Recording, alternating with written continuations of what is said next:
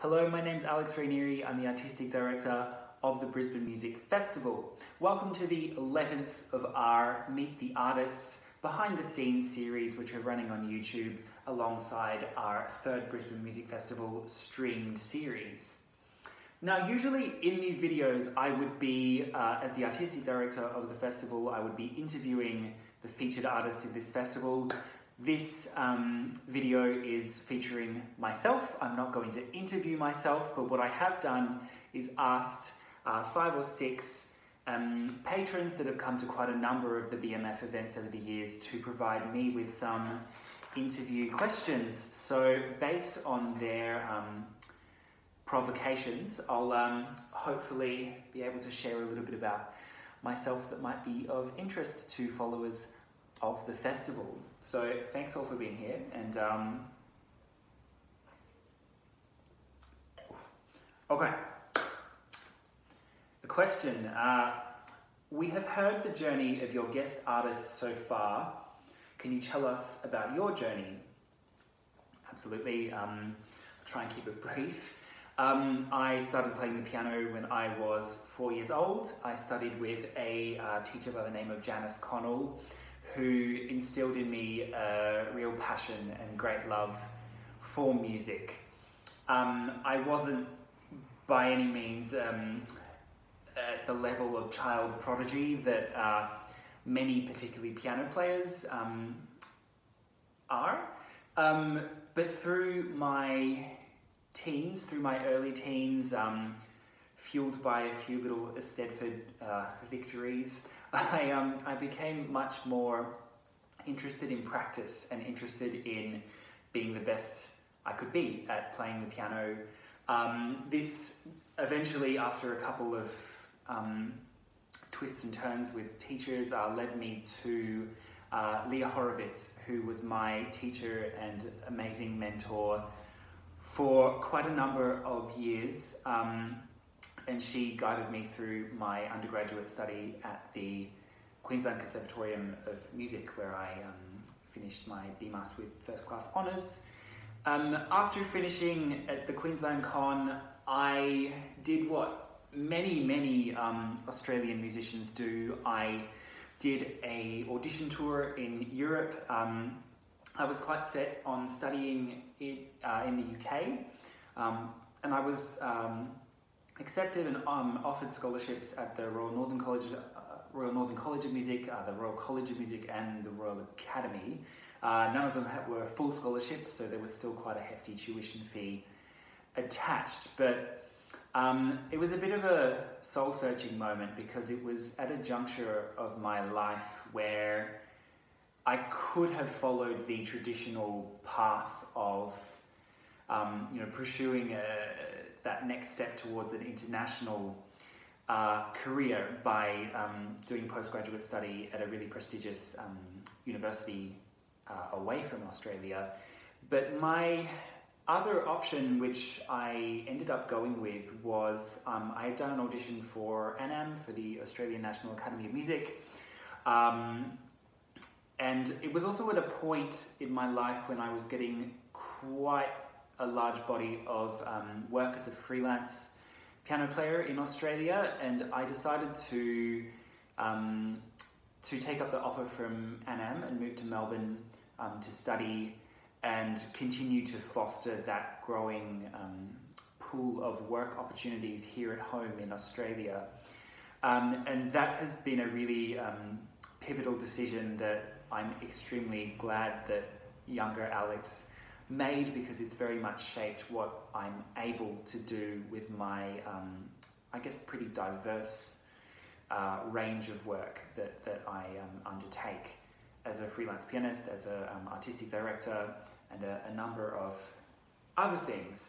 My time at ANAM in Melbourne was really incredible for a number of reasons, which I might address at a later question, but I will mention my teacher while I was there, Timothy Young, who was again incredibly pivotal in guiding my piano playing in a not a new direction, but in a kind of refreshed way. And I think it was very much a kind of great a great collaborative kind of teacher-student relationship in that I was at the point where I could take on absolutely everything that Tim was throwing at me, and I was able to kind of throw questions back, and I really felt like my progression as a musician, as a piano player, as a person as well, was really very fast-tracked in the 2 years that I spent at ANAM. In terms of my journey around that, whilst I was at ANAM, I think it was 2014, it was definitely when I was 21 years old, I had a splendid year of competition successes, which I won't go into speaking about the kind of pros and cons about competing in competitions, because that's a separate question. It's also not that interesting or relevant. But I did have a year where I won the Kerry Kerry International Piano Competition in New Zealand. I won the ANAM Concerto Competition, which was with the TSO. I won the Australian National Piano Award, which I was 21 at the time. 21 was the lowest age you could be. I think I was the youngest ever winner of that competition. And a particularly exciting win that year was I was awarded a Kranichsteiner Stipendium Prize from the Darmstadt International Summer Courses for New Music, which is like the global mecca of contemporary music, and I was absolutely honoured to have been awarded that prize and recognition, and that in particular, but all of those kind of combined competition wins, I guess instilled in me a great belief in myself and my ability, and it made me start treating myself incredibly seriously as a piano player, and I felt this was the juncture where I had stopped being a student and I could firmly call myself an artist, if that's not too goofy to say. That was the year 2014. I mean, lots has happened in my life since then, but in terms of journey kind of milestones, that was my study path. I was the co-artistic director and the pianist in a group called Kupka's Piano for a number of years. That was hugely influential in guiding my ambition and my tastes and my rationale as a curator. I also explored a lot of really fascinating contemporary music whilst I was in that ensemble. I was asked to join the famous Southern Cross Soloists when I was just leaving ANAM, actually. I believe it was 2015, and that was a really guiding factor in my relocating back to Brisbane to work with that ensemble that leads a very active performance profile. And I still work with Southern Cross Soloists, of course. And really, I guess the other huge career-defining kind of journey moment was starting this Brisbane Music Festival, which is now in its third year, in its third iteration, and there are some specific questions about that later, so I might wrap my answer to that question there, wrap my ramble.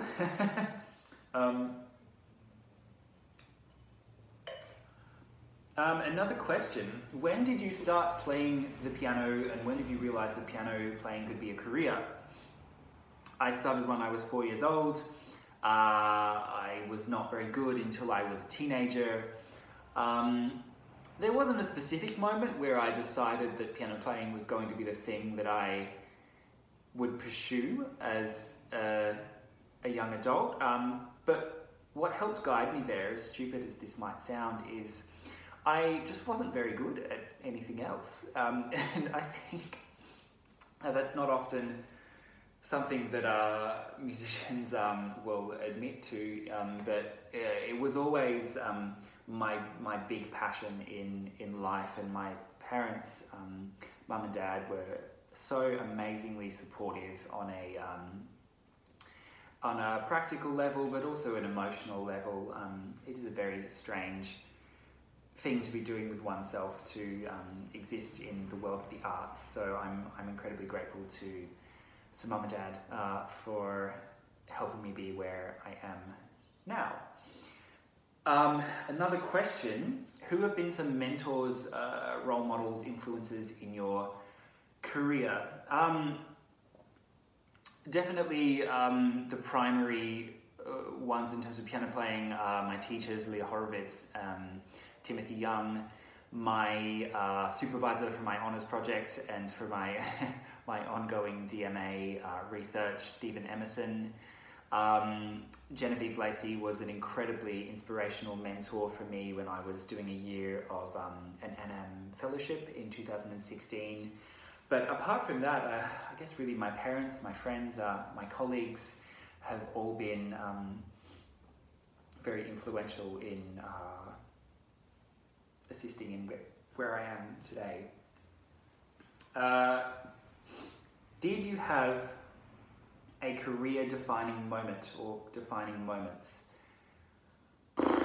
I've been pretty lucky to do some pretty cool things.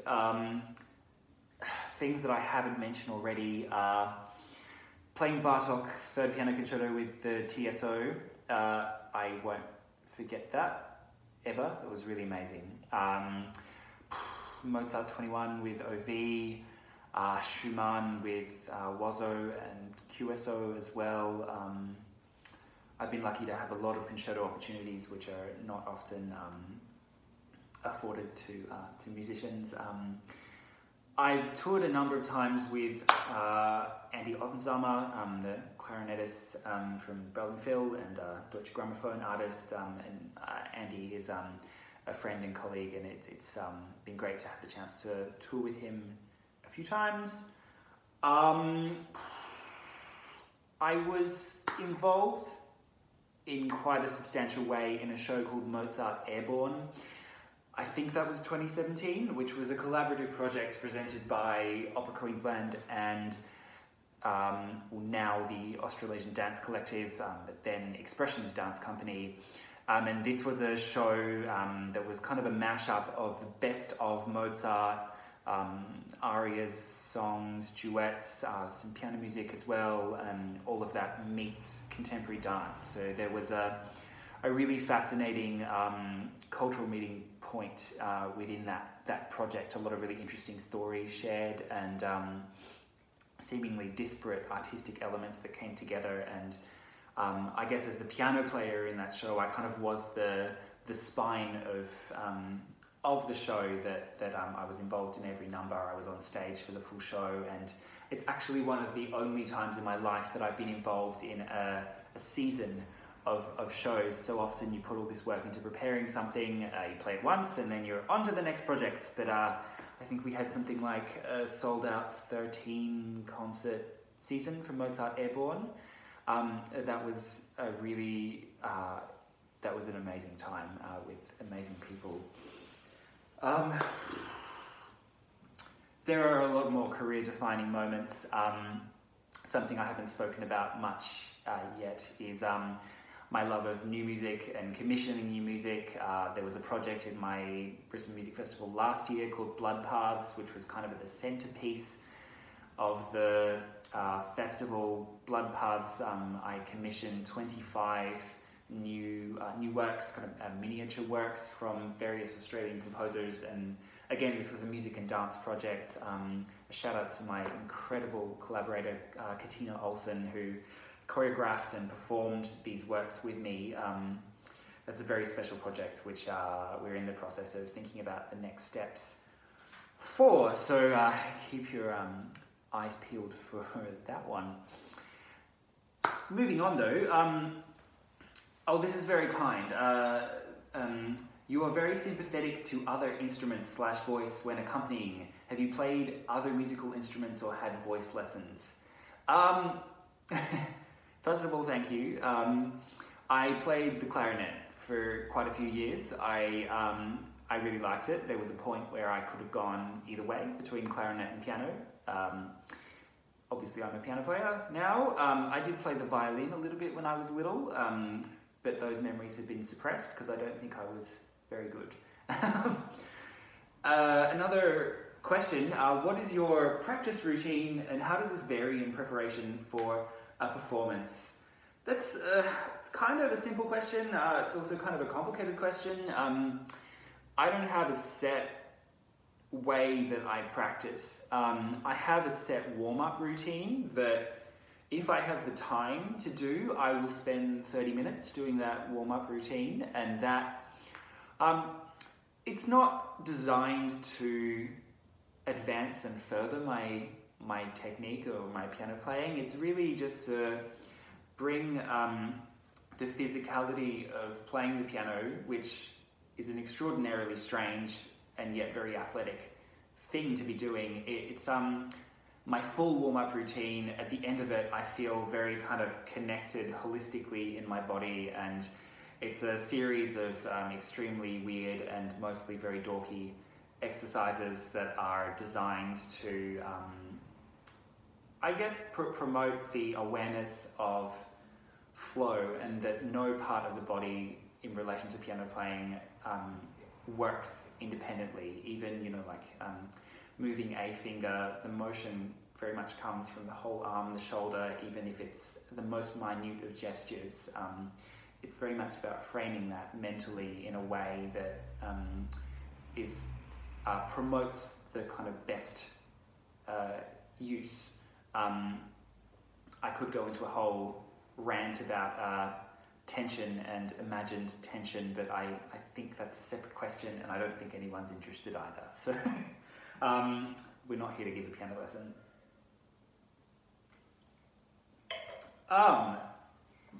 Do I have any bucket list pieces of music? Yeah, a lot. I want to play Brahms 2 with orchestra someday, with the Brahms Second Piano Concerto.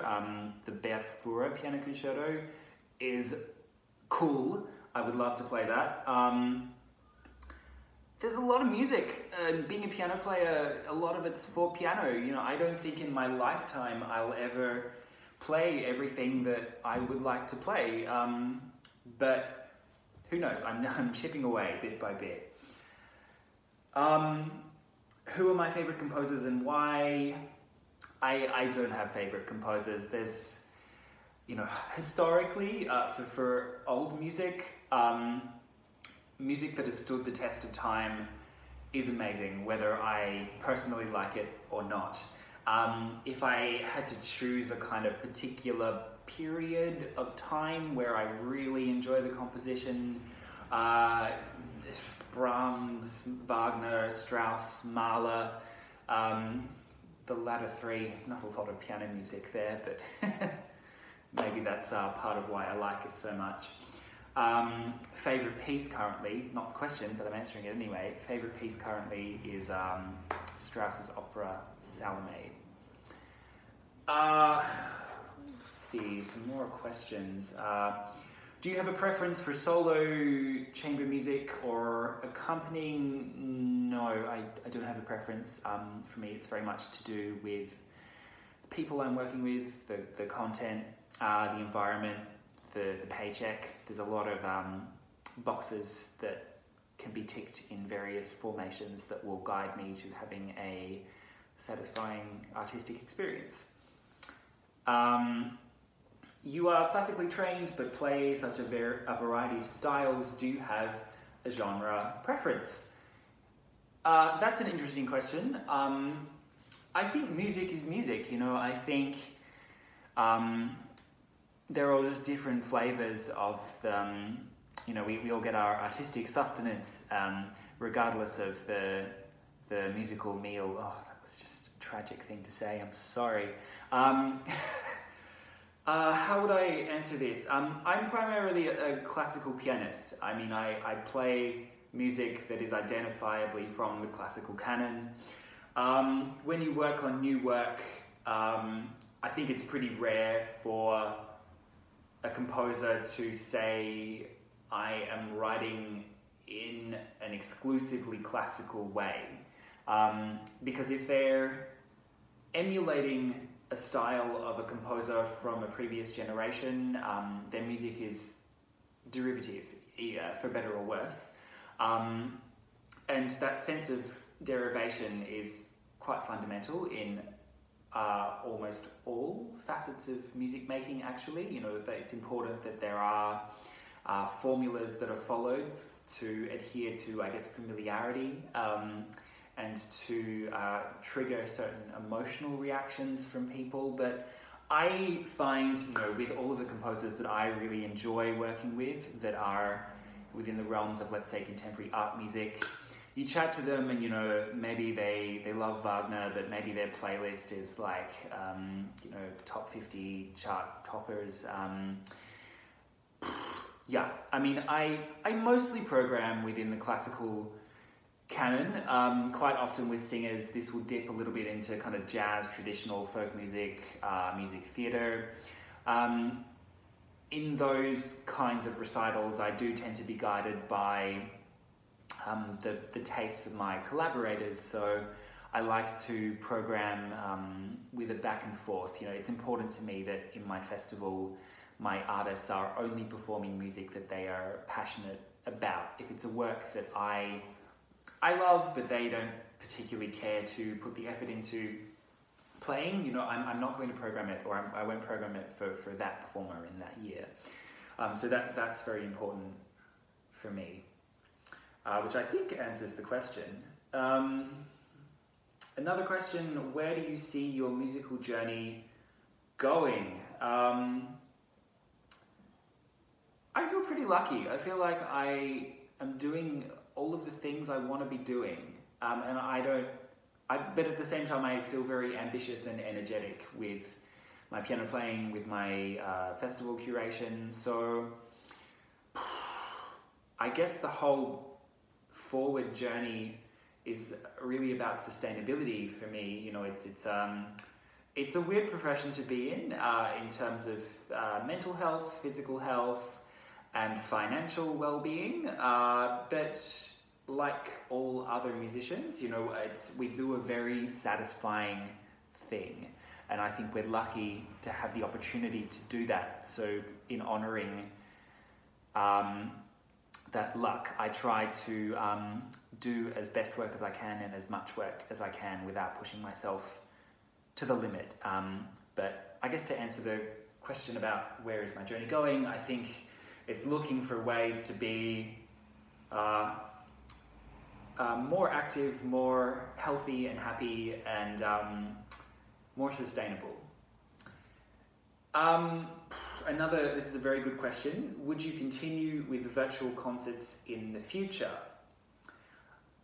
Yes, you know, I think this pandemic has forced the arts to adapt in a way that perhaps it should have already. You know, we live in a digital age, and in presenting concerts online, albeit I would like to not exclusively give concerts to absent audiences.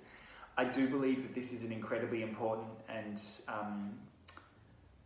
an important and meaningful step in the right direction, particularly for the dissemination and the reach of classical music. So whenever I broadcast a performance, which is my whole third music festival stream series is delivered right here in my personal music studio. The first show that I gave this year, we had listeners from all around Australia, people tuned in from New Zealand, Paris, Amsterdam, The Hague, London. You know, you're essentially playing to the world. If if anybody anywhere wants to buy a ticket, they can tune in. That's very exciting. It makes the Brisbane Music Festival a thing that is made in Brisbane but for the world, as opposed to a festival that previously had been kind of collecting artists and musicians from around Australia, but performing to exclusively Brisbane audiences. So it's a little bit of a flip for the festival in that sense. So my idea, I mean, of course, we're all kind of waiting to see how the world develops and reacts to this predicament that we're currently facing together. But I think ideally for concerts, and the way that I present concerts is I would present a live performance and then also have a delayed online viewing opportunity that, you know, perhaps that's also part of an archive that's forever available at a kind of reduced ticket price. That kind of thing I find very interesting. Moving on, another kind of complicated question to answer. What role do you feel that the BMF is already playing in the Australian arts culture? I feel like this question is a polite way of asking what is the point of the Brisbane Music Festival, which is not a very polite question, but it's an important one for me to be able to answer.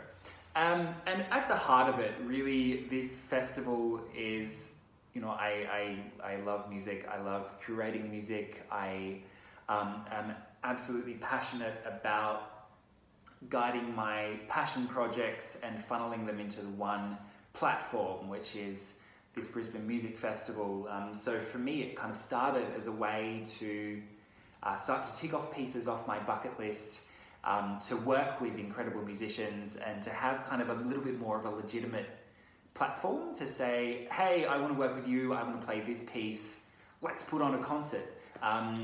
Because everyone kind of says that, but I wanted to set up a platform where I have an existing kind of audience base that can grow each year, and something that's kind of recognizably branded, by which I can funnel my, oh hey, I want to do this with you ideas into the one kind of, under the one umbrella. So for me personally, that is the role that the BMF plays, not answering the question of what it plays within the arts culture at large. But I think to kind of bridge to the next part of the answer, I think integrity and passion are things that are very difficult to balance when you are trying to treat music as a business.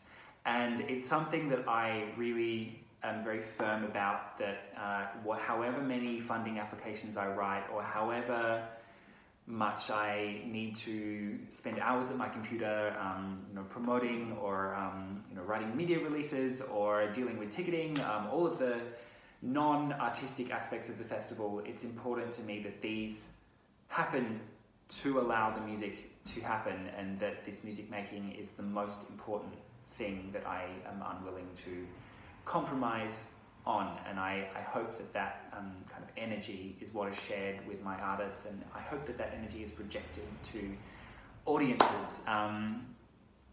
So to finally answer the question, I mean, there are a few aspects of it. I mean, one very obvious one is that in running a festival, I provide employment opportunities to a number of artists.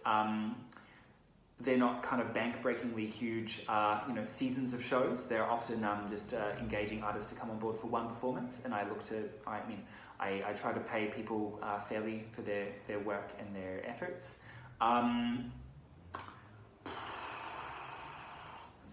But I think in going with this idea of sharing energy and sharing stories through music, I think it's, people talk about music as being a universal language and something that binds us all together, regardless of who we are and what we do with ourselves. I think that's not to be underestimated, and ideally I would like for this festival to be a way to connect communities, and to use music as the platform that brings people together. So it's a pretty wishy-washy answer, but that's, in my mind, my kind of rationale for why I do this crazy thing that is running a festival. And I super love this next question, which is much easier to answer. What is your favorite breakfast food? Caffeine. I generally don't eat breakfast, particularly since dairy has become a problem. So coffee.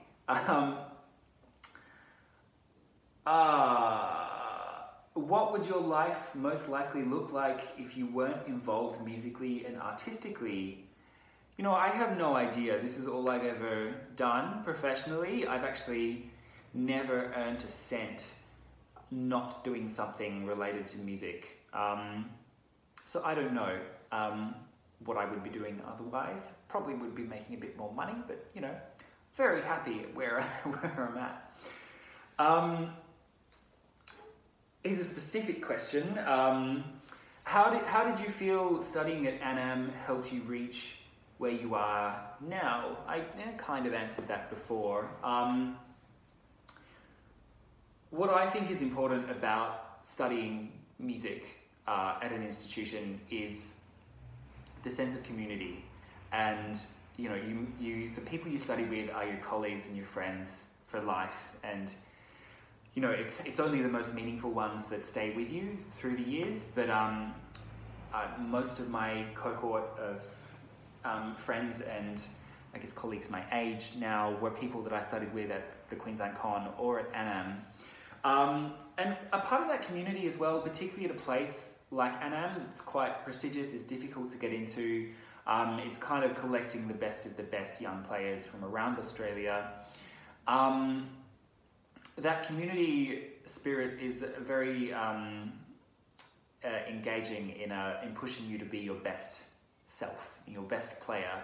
So I think my piano playing, as I said a bit earlier, was very much fast-tracked when I was at ANAM, because it was a community that supported for healthy competitiveness. It's not really the right word, but you know, it became clear, I think, to everyone studying at ANAM what kind of strengths we all had and how we might start to utilize them to forge a meaningful career in music. So that's how ANAM helped me, and outside of that, I did a lot of networking when I was at ANAM, and actually some of my donors from my Brisbane Music Festival are based in Melbourne now, people that have become extremely close friends, and we connected through ANAM. What inspires you to make music?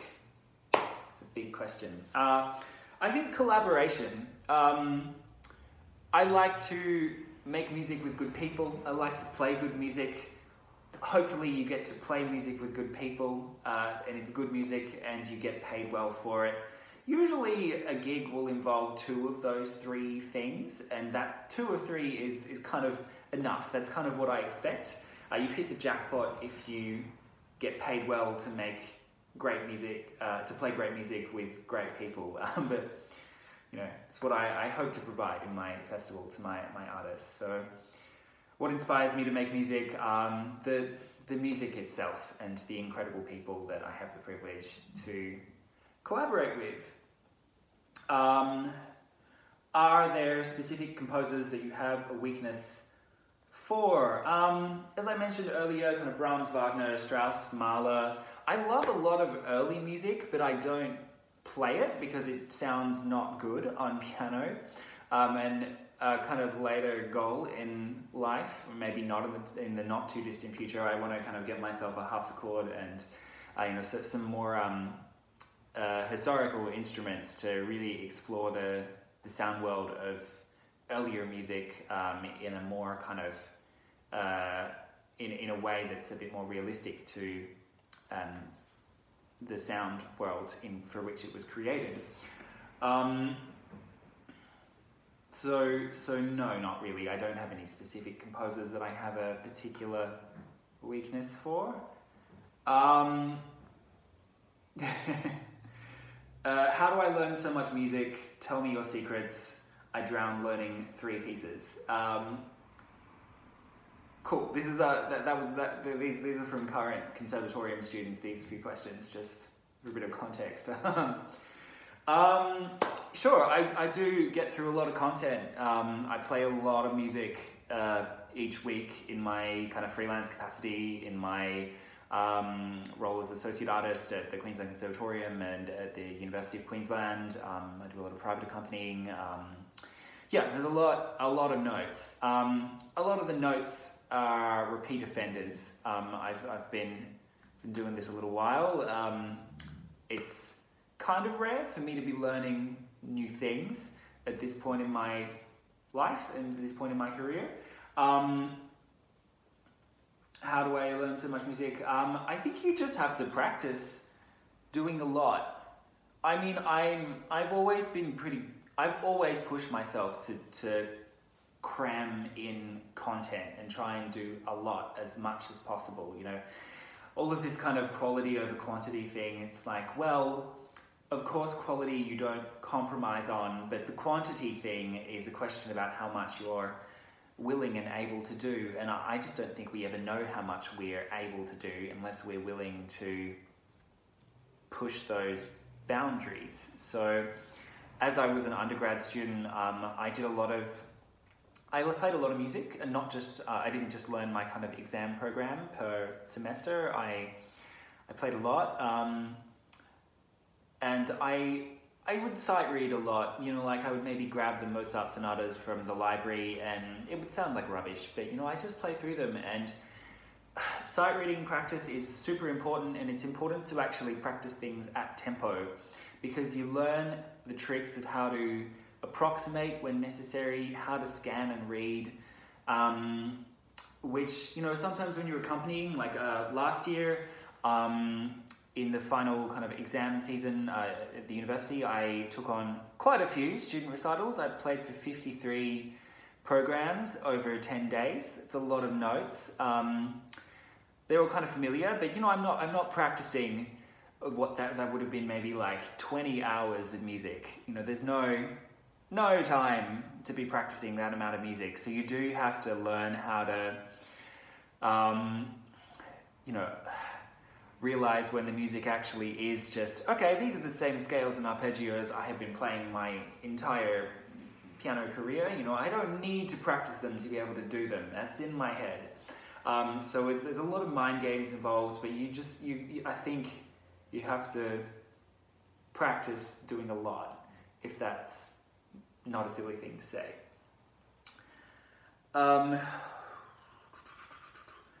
From the same person, what advice do you have conservatorium students at this stage in their music careers?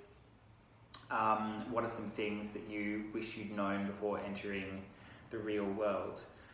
Yeah, I think just practice a lot. Like when you start working and working in a full-time capacity, even as a freelancer, you have no practice time, basically. Or if you have the time to practice, you probably don't have the energy to practice, even though you have the incentive to practice. I mean, I guess learn as much now as you can and treat yourself as a sponge for soaking up as much content as you can. Play for as many people as you can.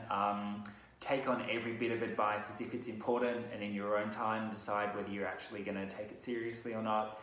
I think treat yourself like a rock star is an important one that I never did when I felt like I was improving day by day. You know, I think without, you know, I'm no mental health professional. I don't claim to be. You know, we all have our stuff that we go through. It's important to me to be really kind to myself. You know, often how it feels day by day, the process of making music and the kind of taking on a big volume of performing work, you know, it often doesn't feel great. You're often underslept and underprepared. Nobody needs to know that, because it doesn't sound like that. Or very often for me, how things feel are not how they sound and are not how people engage with it. So I think work on a really damn good poker face while you're a student, and only let on as much as is necessary, given the context. I mean, apart from that, actually, things I would have liked to have learned a bit more about as a student are really simple, practical things like how to write a killer grant application, which I kind of taught myself over the process of lots of grant applications. I would love to have been better at giving interviews, which is kind of a weird thing to say, giving myself an interview right now, kind of. I would have loved to have known more about exercise, dieting, and how that kind of affects mental health. Love to know a bit more about how to do things like reviewing contracts, practical stuff. But you know, you learn as you go, and I think I've been lucky to have been surrounded by really great support networks along the way. Last few questions. Here's a big one. The COVID-19 pandemic has affected many musicians in the way they have operated. It has also impacted the Brisbane Music Festival, which is why the festival is now streamed online. Correct. Apart from the obvious change of how the festival is distributed, can you tell us about some of the less obvious ways in which you've had to change your work processes? Yeah, that's a great question. The big thing for me being stuck at home this year has been I never realized how much energy I got from being in different workplaces. I've found it a little cloudy to just be kind of living in the same place where I work, and there's a lot of time on your iPad reading music, or phone, or computer doing your administrative stuff. Yeah, I think being out in the world and working with other people, working collaboratively, like I was saying before, is a big drive for me, and that's not unique to me. I think everyone's feeling the same way. And I don't like to whinge about things I've lost. I mean, I had really exciting gigs in throughout Australia later in the year that have been cancelled for obvious reasons. I lost both a Europe and a USA tour this year, and it's nice to think that they'll be postponed, but who knows at this point? And I'm much more in the headspace of looking to adapt and to kind of reframe what I do in a way that really serves the music and the artistic integrity in the most meaningful way. Learning to flourish at home, I think, it's not a bad thing for all of us. And I feel lucky to have the opportunity to be able to do that. And a kind of wonky question to end, though, I'm going to answer it because I think it's fun. Question is, out of all the music in your repertoire, is there any that strikes you as having erotic aestheticism in any form? And I mean, music's pretty sexy. I mean, the whole premise of consonance and dissonance is kind of tension release. There's very kind of obvious parallels in the way that we live our lives and the way we feel emotions. These are incorporated into good music. That's why it kind of speaks to us and takes us on a journey. I mean, there are some kind of, there's of course a lot of music that's a lot more kind of, I guess, sexual than others. Generally, classical music doesn't give off the trendiest or sexiest of vibes, but or certainly not in as clear and explicit a way as perhaps pop or popular styles of music projects. But you play a lot of art song and you read these incredibly beautiful poems and you realize they're all about lust and romance, and there's a lot of really dirty stuff in there. I guess particularly some composers that come to mind are Wagner, a lot of tension moving to more tension, never quite resolving the dissonance, kind of takes you on this winding journey that kind of builds and builds and builds and builds. See where we're going with that. Scriabin is another composer that kind of works in this kind of, although in a much more kind of mystical and unique way, this kind of are quite a lot of erotic undertones in Scriabin's music, particularly thinking about the fourth piano sonata, which I've played quite a lot and recorded. That's very, I guess, Tristan-esque. It's very like Tristan and Isolde in that it uses these harmonies that twist into the next that never quite find a peaceful rest. It's kind of always part of the one big arc. for Scriabin's 7th sonata is a kind of crazy piece, white mass sonata. Lots of crazy kind of religious undertones there, lots of imagery, and again, lots of kind of, I think there's actually some explicit, I'm fairly sure right at the end of that sonata, there's literally an instruction to play with erotic sensualism or something like that. I have to check, it's probably completely wrong. Somewhere in that score is a fairly explicit marking. That's all I can think of right now without doing some more specific homework. But look, yeah, I mean, it's, you know, part of the way that music reflects life and humanity. It reflects our kind of natural animalistic urges in a way, alongside the other spectrum of, you know, the whole spectrum of human emotions. So hopefully that answers your question. You know who you are, who asked that one. And just to close up this incredibly long video, congratulations if you've made it this far. I barely drank any of this.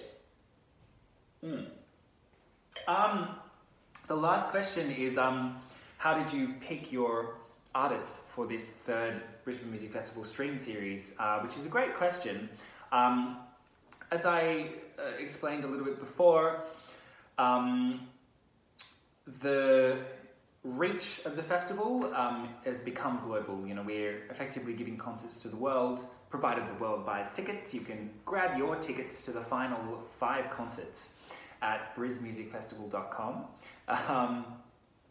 But the artists have all been Brisbane based, out of necessity, but you know, I don't in any way think of that as a compromise. You know, I think a bit of an Australian mentality that's not a great one is that you know, artists that travel to be here are somewhat shinier and better than what we have here. And you know, I think we've all got to live somewhere. You know, Brisbane is an incredible city filled with amazing artists and amazing people.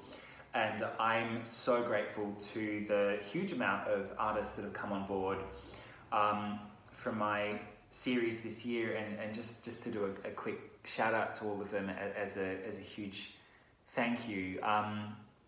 I would like to thank so much my collaborators, which include Marion Heckenberg, Oliver Scott, Katie Stenzel, the Southern Cross Soloists, which included the Brisbane-based members, Tanya Fraser, Jonathan Henderson, Alan Smith, Eva Kong, Jenna Robertson, Trish and Paul Dean from Ensemble Q, Angus Wilson, percussionist.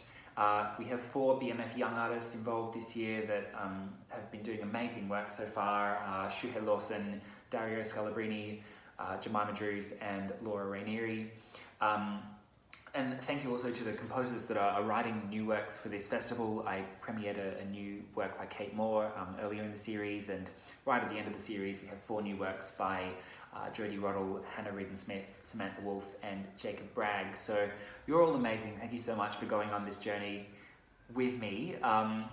Why I collaborating with you, you're all awesome. I have working relationships with almost all of you, and you know, it's as I said, it's a vibrant city filled with vibrant people, and I'm just trying to do vibrant things with you guys. So thank you all so much for those who have already performed in the series. You are amazing, you're incredible. Thank you. For those yet to come, I can't wait to work with you, and I hope that any viewers of this video might be further enticed, if you haven't already, to jump over and check out the rest of the series. We've got 5 concerts left. It's a show every second Saturday. And jump over to our website, which is www.brismusicfestival.com. Thank you guys so much for listening, and check out the rest of our Meet the Artist series, which are yet to come. See you later.